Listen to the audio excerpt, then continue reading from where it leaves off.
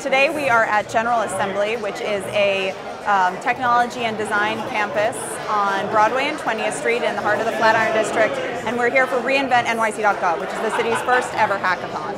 Our primary focus at NYC Digital is to improve the way that government engages with the public through the use of technology. How can we make it a more rewarding, faster, easier process to engage with city government, get the information and services that you need.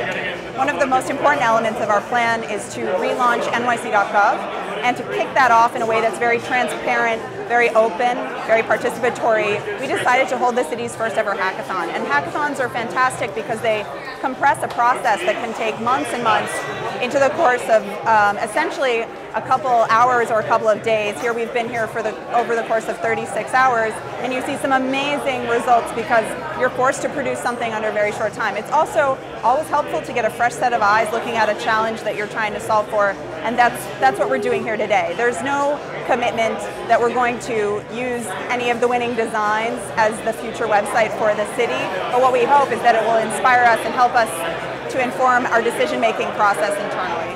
I think the future, and I'm sure it will take a long time, is more two-way.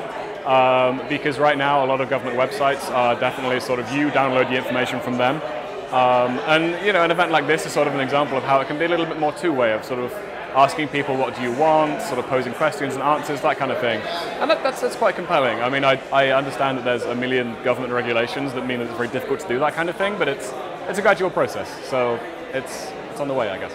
We'll be finalizing the timeline for the relaunch of NYC.gov over the next couple of months, and we'll update everyone on what those dates will be shortly.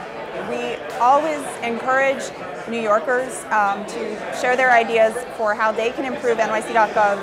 You can do this via email to digital@media.nyc.gov. You can do this by sending a message at NYCgov on Twitter.